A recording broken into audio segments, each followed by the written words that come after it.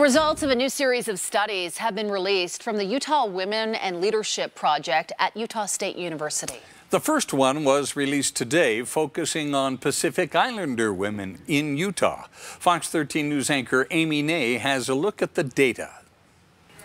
As you mentioned, this is the first of 5 studies addressing women of color here in Utah, their strengths, weaknesses, where greater resources are needed, and the need for further data collection. As study author Susan Madsen told me earlier, this is a good place to start.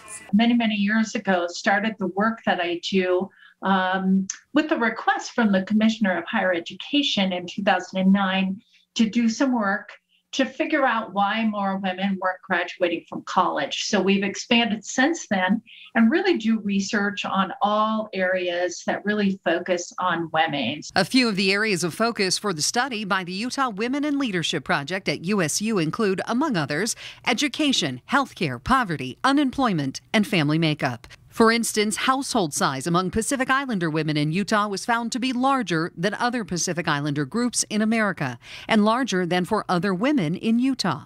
But more households led by women with no spouse present, about 19% compared to about 12% when you compare to all Utah women. Important information, Madsen says, was found when it comes to health care and the need to provide greater resources. Pacific Islander women are less likely to have health insurance, more likely to forego medical care due to cost, less likely to have a personal doctor or receive preventative care. In education, it was found that Pacific Islander women were most likely to finish their education with only a high school degree. 18% of Pacific Islander women versus 29% of all Utah women with a bachelor's degree. And Pacific Islander women have the lowest college enrollment rate of all racial and gender subgroups. This is just step one with Pacific Islanders, and we look forward to doing more research on this group in the future.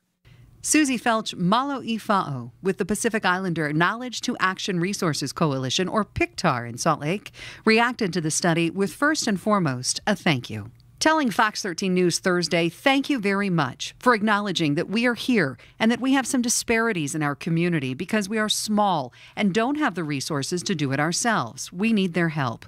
We don't have the bandwidth, the resources, and the expertise in our small group to gather the data. So thank you, and it says as a state that you acknowledge that we are here. Susie also told me that some of the findings were incorrect, especially when it came to mental health, where her group is working closely with so many who are struggling in that area. But she believes it's due to that limited data collection that the study author admitted, and she hopes that that will continue to improve. Overwhelmingly, though, Susie's response was that of gratitude for the research at all and for what she believes is a commitment to help improve the quality of life, not only for those in her community, but all women in our state. If you'd like to see the findings, we've got a link on our website, fox13now.com. Reporting from the newsroom, Amy Ney, Fox 13 News, Utah.